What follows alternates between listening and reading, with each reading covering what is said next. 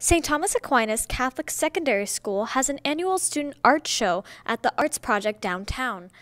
The grade 12 students organize the event and are the main artists featured.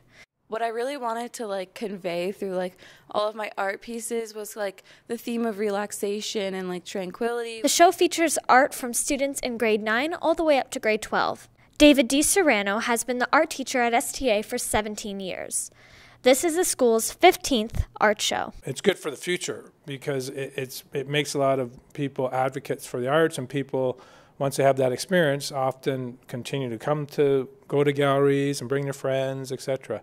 So on average, we would have, and they keep track of attendance on opening night, we've averaged over 250, and sometimes in the beginning, because we had a bigger group of students, we would average over 300 people at opening night. And so that's great for the Arts Project, a nonprofit art gallery in London, and it's great for the school, and it's great for the kids. The students decide on what the name of the art show is, who does what in terms of organizing the opening night, and they design the posters. In the past, students get offers from the public to buy their artwork. I'm excited. I've gone pretty much every year because my art's been in it except grade 9, so I know what it's like. I'm Emma Fairgrieve, XFM News.